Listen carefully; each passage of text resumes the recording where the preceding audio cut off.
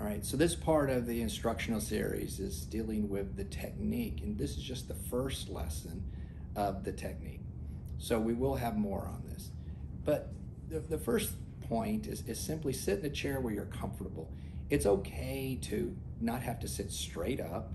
You lean back, put your feet underneath your knees such that if we were to draw a straight line from the tip of your toes to the tip of your knee, it would be lined up pretty well.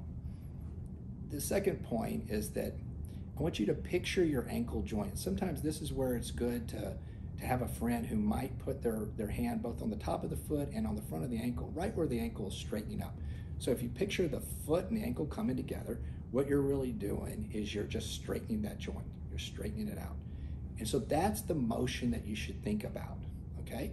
That'll help you avoid a lot of mistakes that we'll talk about later that I see some doctors putting videos up for their patients or doing incorrectly. All right, and so the next point is that as you do that, picture that you're lightly pressing against the ball of the foot, which is where the toes insert into the foot, that MTP joint. Just press lightly as you're straightening up that ankle. That's a good thing. You don't want to press too hard, otherwise you'll start to use your upper leg muscles. We want all of these muscles in the thigh completely relaxed. Then the next point is that you want to do a smooth dynamic motion.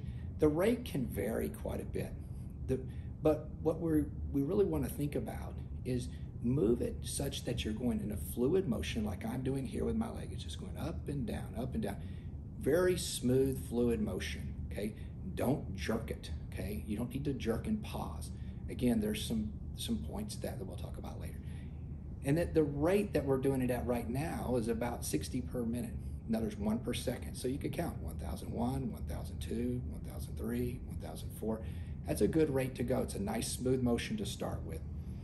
With time, you'll be able to vary that based on personal preferences. And so when you get comfortable doing this, you might start off with just one leg, like I'm doing here with my left leg right now. That's a good way to do it because you can be nice and smooth. If I'm in a rolling chair right now, it has wheels, and so it tends to roll around a little bit in some places. But it's not when I put the foot down. You might be sitting in a chair that's too high for you, too short for you, something like this. You can learn to do this with one leg, and you're going to get a good lesson at doing this.